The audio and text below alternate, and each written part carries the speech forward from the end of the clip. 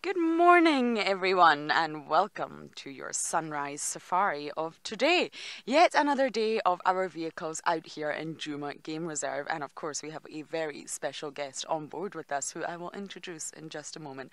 My name is Lauren. I do have Davi on camera today, and we have a passenger.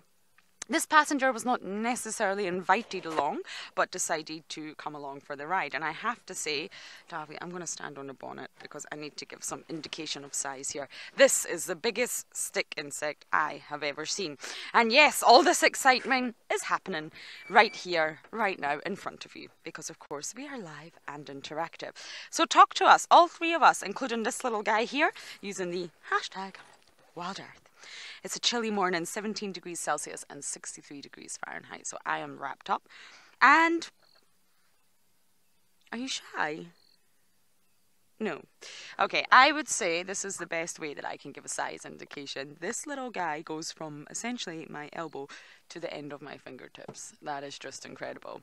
Absolutely amazing. Now, stick insect, of course, looks just like a stick. That's where the name comes from. Just in case any of you were unsure, you can see these two legs.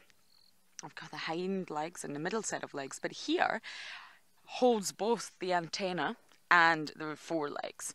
And of course, when you're classifying insects, they must have 6 legs and antenna. And that's two of the reasons that separates insects from the arachnids.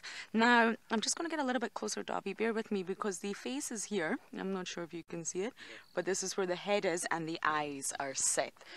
So this little guy is poised, his antenna and his 4 legs together. And he's essentially stretched them out as if he's doing some bizarre swimming move, the front crawl or something.